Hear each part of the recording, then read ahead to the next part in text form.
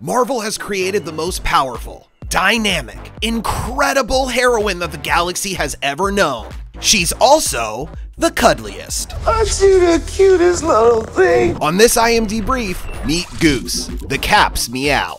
Watch out, she's got toxoplasma blasters! Carol Danvers, aka Captain Marvel, is the newest super in the MCU, and you better get ready to say hello to her little furry friend. I'm Goose.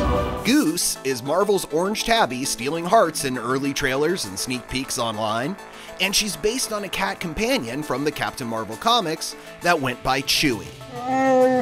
Chewie, is that you? Wrong Chewie, but that is where the cat got her original name. Chewie was redubbed Goose in the film as an homage to another high-flying adventure. No. There's two O's in Goose, boys. Everyone's favorite beach volleyball drama, Top Gun. Now we can get them. You guys are animals. Since Captain Marvel takes place in the 1980s and 90s, the reference to Maverick's tragic wingman Goose was, shall we say, perfect? Yes. And Captain Marvel herself, Brie Larson, sees big things in the future for the feline thespian. He's a great actor.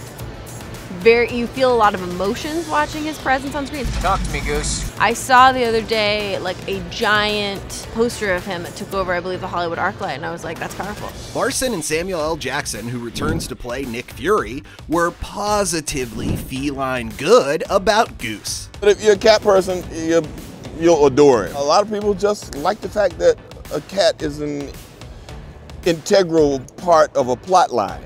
Right. You know, which is not often. Whereas writers and directors Anna Boden and Ryan Fleck were split about why Reggie, the main animal actor who portrays Goose, is making such a splash. Who can turn away one of those cat videos? Like if someone sends you the cat video online, you're like, oh, I'm not even a cat person, but I can't get sucked down the vortex. I think it's more than that. It's a cat who gives you a certain expectation of what he's gonna be or what she's gonna be at the beginning of the movie and surprises you at every turn. No matter the reason, the furry fury hit a cat scratch fever pitch when Goose showed off her fluff in a Marvel live stream that was viewed by hundreds of thousands of adoring fans.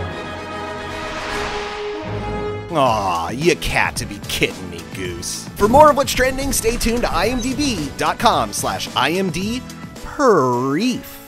All right, that's enough. We're done.